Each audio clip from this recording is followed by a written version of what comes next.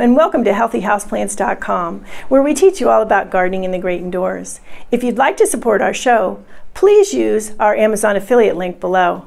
Today we are doing a final check-in on the hoya that was rooted originally in water and then converted to soil roots. This is Shelly, and she's doing really well, as you can see. The last video, she doesn't look a ton different than the last video. Her leaves have gotten a little bit bigger.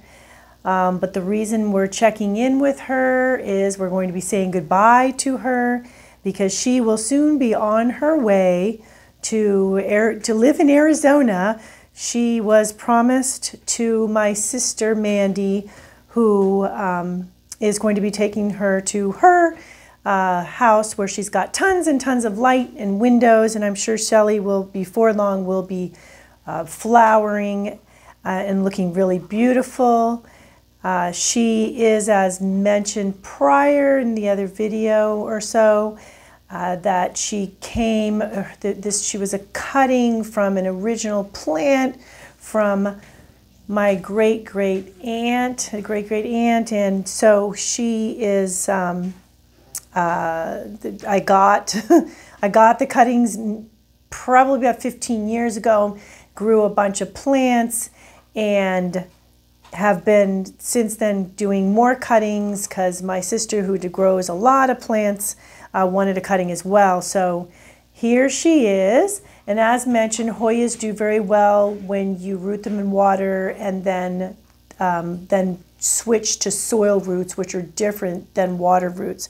So she was a good subject to show you how to do that, and she is looking really good. And I will probably get some photos of her later on, especially when she flowers, and can show you guys at that point how good she is looking.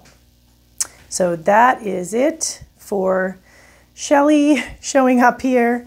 And if you're interested and haven't seen the prior videos on how to root plants that have been, root plants in soil that have been previously rooted in water, then do take a look because there is a certain procedure you need to go through to have the best of luck with that.